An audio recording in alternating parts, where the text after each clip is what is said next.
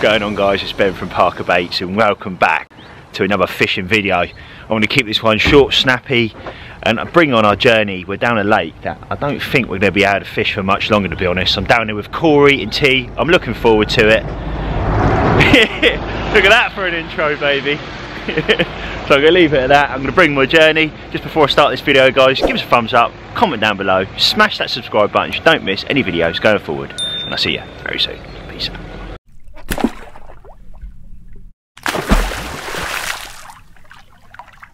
Wow, this is definitely an option. First peg, and I saw them over here last time on the drone, right up in the snags. So I could come here and fish a rod left and fish a rod out there. So I'm sort of far away from each other. I could try that, definitely. Oh no, I didn't even know pop-ups or nothing. You wrong, son. Right, wow. I'm kind of there now. I've sort of slowly got a rod together. Stupidly, because it was all a mad rush this morning and we were on the road, I don't know. I was up about 5 o'clock and we left about 6ish. But anyway, this is what's left over from my last trip.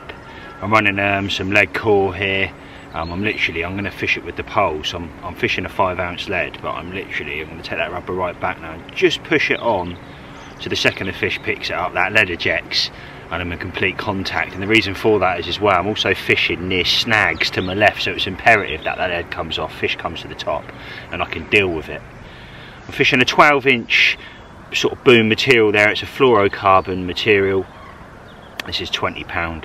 It's quite a soft material. I'm also fishing a tungsten loaded kicker end there, if you like to make sure that happens. Normally on a cast, but obviously I said I'm going to be dropping this with a pole. I've got the tiniest little bit of foam on the end there, tiniest little bit of foam, with a little, with about 20 maggots. And T's kindly give me some of his fruit and nut pop-ups in white, so I've trimmed one down, and that's what I've come up with. It's on a D rig. It's on a size 8.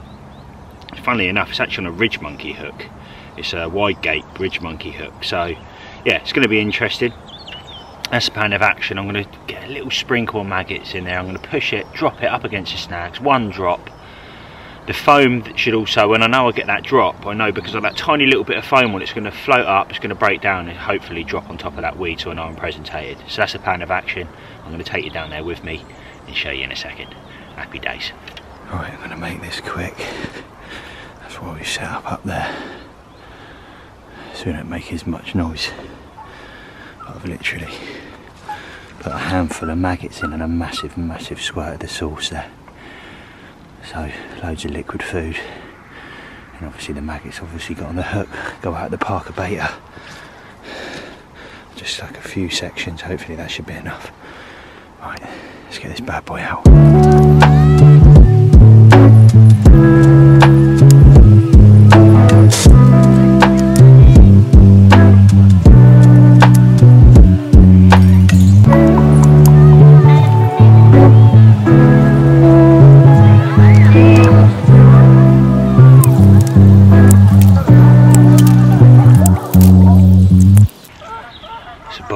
There it is, that's that rod out.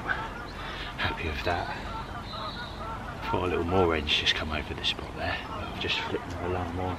T give me a hand, get the line laid perfect. I pushed it to the last minute, there was a twig coming out and the line was just about to go over the twig and I dropped it just in time and the lead obviously pulled it down just before it going over the twig. So I'm basically on my limit. I'm fishing locked up. The second I hit into it, I'm going to obviously pull it round. So that's the plan of action. He's about to get his rod out, and we'll see what he's going to do. Come on the carp and come on the ParkerBaits. Right then, mate, what's your plan of action? What are you doing? I'm just going to chuck out a little artificial double corn. Yeah. I can imagine this sort of place must have a lot of corn coming in. Yeah. Just assuming. Give that a whirl. Where you reckon? I'm going to go probably to the point just out there. So you're going out to the point. Yeah. Alright, well you've got one cast at this, mate, no pressure. And don't kill the swim, because everything's going so well. Let's see what we can do. Can the man who can get it on the money? He's going to hate me from being behind him with the camera, but he normally makes it happen. You're going to have to be so careful, mate. I'd move over more to your right. Oh, is that your plan? Yeah, that's a good idea.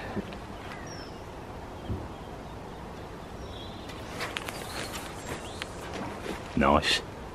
Nice. Fair play, mate.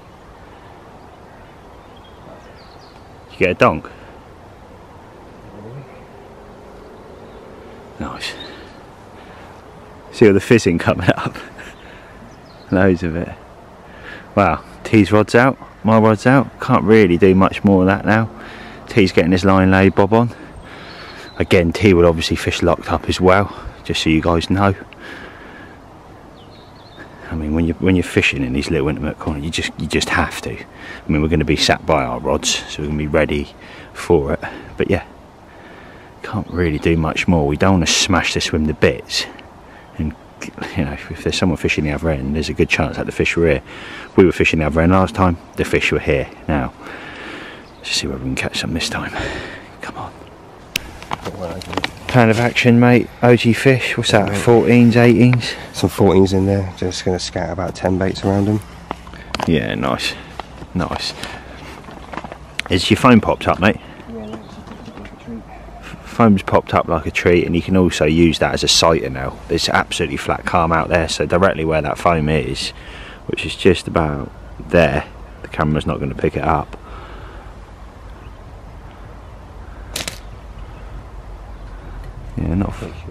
Yeah, not far off, mate. Yeah, nice. Nice. That's the money, money, money. Lovely jubbly, mate.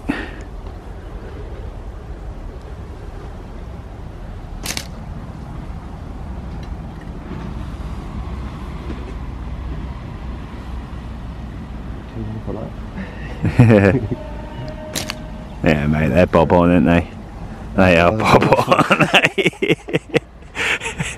Could have done better chucking it backwards without looking. If we get a run, it's going to be interesting, to say the least, because that is one hell of a mission down that slope. But now, like you said, we're going to go down there in a second. I think I'm going to get my chair, put it down there by the rods. Sit on their rods, wait for it to crank round, hopefully. Nevertheless, we're fishing. Look at that sunmate up there, doesn't that look nice? Trust Mr. 30 to get the first beep. He's down there now, just sitting by his rods, but that's a very, very, very good sign. There's nothing out there, no coots, no nothing.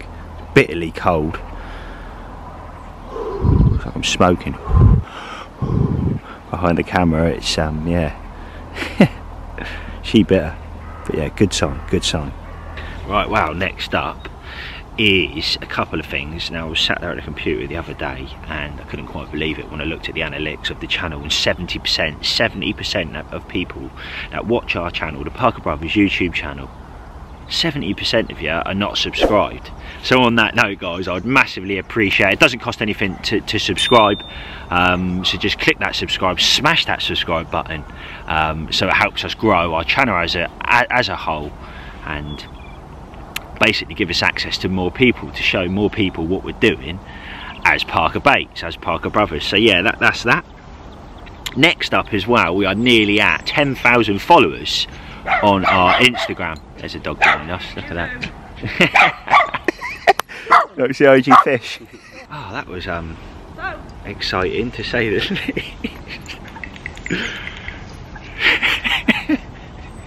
When we hit 10,000 followers on Instagram, we're going to have some big giveaways, for sure.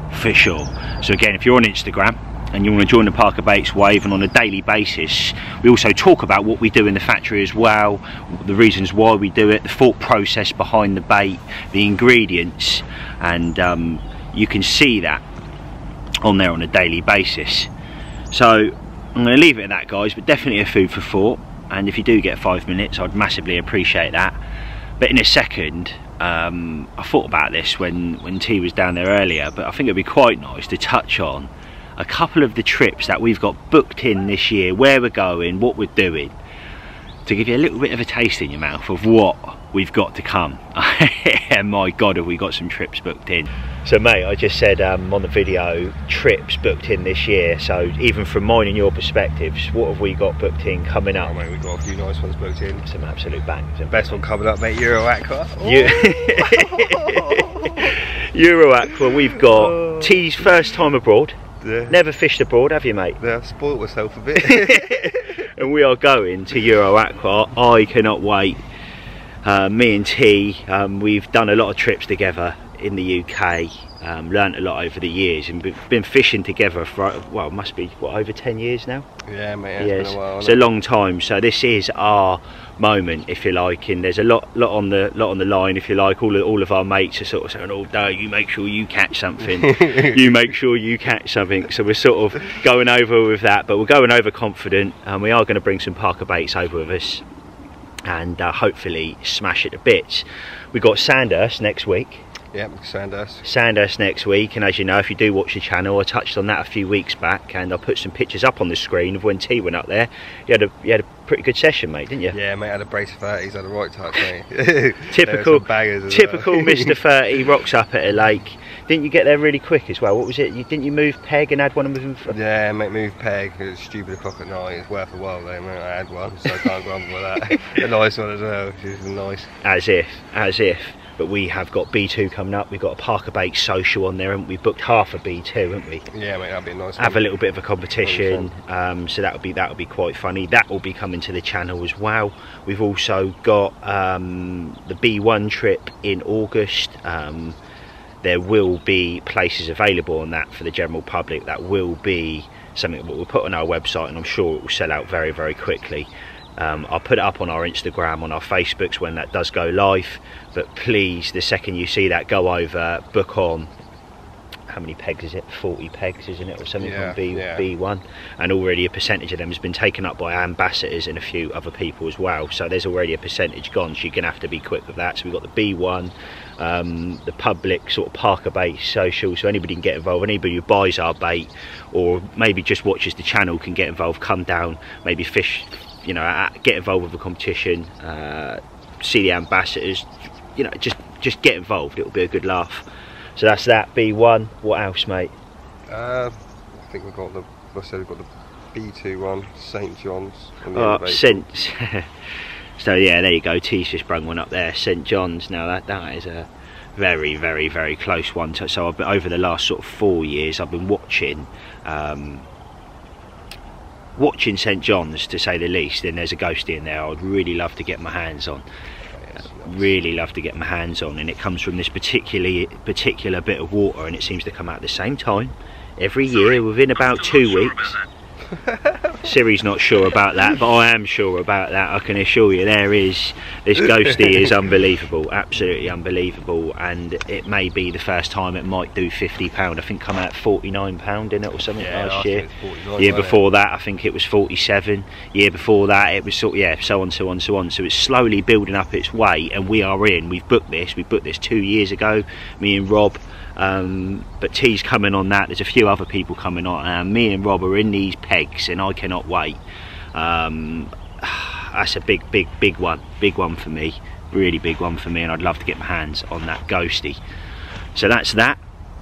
I've also got Aqua again in November, believe it or not. T, I don't think it's coming to me on that one. I think Lee the Caravan Carper is with me on that particular session, but again, that will be coming to the channel as well. So they will be coming very, very soon, and I'm sure we've got some, you know, you've got the potential of Aqua catching a 100-pounder. We're at Sandhurst next week. It'd be lovely to catch the armadillo to kick the year off, wouldn't it? That'd be lovely.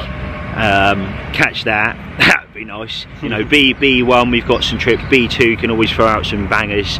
So yeah, to say the least, I have got a busy T as well. Got a busy year ahead. A massive one for me in June. I'm going with Emma. So Emma, my mum, my dad, my brother, for my 30th birthday, got me a trip to Thailand to fish Gillingham's. I think that's how you say it. But yeah, I cannot wait. There's Arapaima, I think it was over £500 or something, carp to over £100. Obviously they're a different strain of carp, slightly different looking to the ones we're used to over here. But yeah, I'm really looking forward to that. I cannot wait, and that's coming up this year and will be videoed and will go on the channel as well. But we're going to give it a little bit longer in this swim over there, and I think we're going to go around and sort of see what Cory's doing over there. So I know I said to you, we're going to give it a little bit and we're going to go round. Well, I think we're going to, well, I'd like to think I'd give it at least another hour here now after watch this happen. So Cory's got a mate the other side of the lake, I think. He's got a drone, taking it out, he's seen a load of fish the other side. Don't think they saw anything down our end anyway.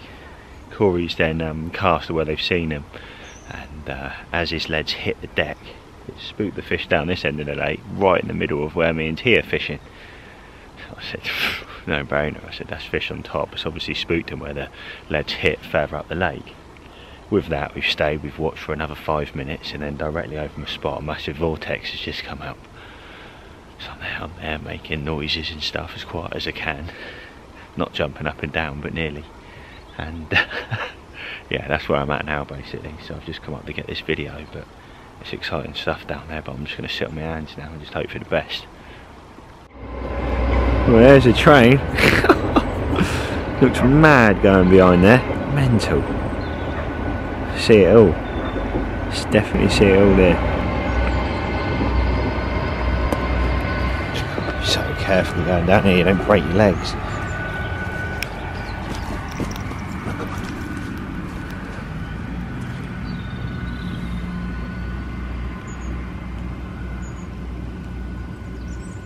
We done, T? Got Subway. We have got a Subway on the way, me, Cory and T, and we went for a foot long. The Subway has arrived, baby. Look at this, we've moved into an upgraded swim. We've got a whole built bloody bit in here now. Look at this, looks lovely. But yeah, yeah, that's it, you know, mate. I've just literally flicked the rod out, come straight in and see them reeds twitching behind, so I've put a rod straight on it, left it down, and I'll probably have some my munch in a minute, and I'll show you that when we eat it. But yeah, happy days. Ooh, look at that, mate, look at that. Lovely jubbly. Thank you very much. You've got to have this cookie. Right, wow, there it is. I've just played about with a zig. I'm not going to lie, we smashed our Subway, thoroughly enjoyed that. But I made about a 5-foot zig, a little bit of black phone, normal sort of setup, and I'm fishing it just off here because I keep seeing like a swell, a tail pattern or something, a vortex, and it keeps happening just down here. So, and that's been happening since I've been here, so I thought no brainer, pull it off the spot. That's 2, 3, 4 times it's probably happened now, I don't know, something like that. But I've then put a rod on it immediately and just, well, yeah, hoping for the best. But there it is, it's locked in down here, look. But hopefully it hoops around and we're into something. But Cory's next to me over here. I'm in the peg in the middle now. She's got like 0.1, 0.2 and sort of 0.3, if you like. It's the best way of putting it across. There's a couple of lads over there. Got Cory here. Obviously we were over there, and then me and T have moved. I've got one rod out. Cory's got 2. T's waiting to see if he sees anything and he'll put a bait on its head. But that's what we're doing. That's where we're at. So why didn't you catch? Because I'm a dosser.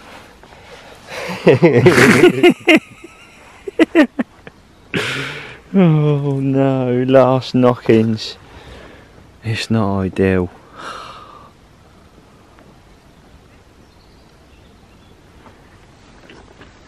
Bed chairs away. Oh, mate.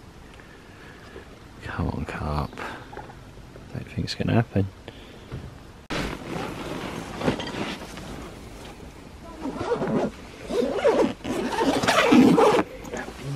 Done that before, mate, ain't you? That is it, I'm afraid, and unfortunately we haven't had anything this session. Another blank. hopefully that changes going into this week. I've got Sandhurst coming up. It's 3 nights.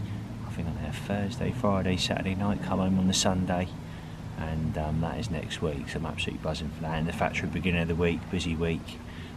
Also, just a reminder, if you weren't aware already, I've been saying this in previous videos, we are heading to the Big One show, so if you are at the Big One show, definitely come over and check out the ParkerBaits products at the stand on the day. So I'm going to leave it at that. Sun's coming down lovely, about an hour drive home for us now, give or take. Cory's not in, he's just doing his rod behind us. It's a lovely sound. But now, like I said, that's this week's video. If you liked it, give us a thumbs up, make sure you comment down below, smash that subscribe button so you don't miss any videos going forward, and I'll see you all very soon. Peace out.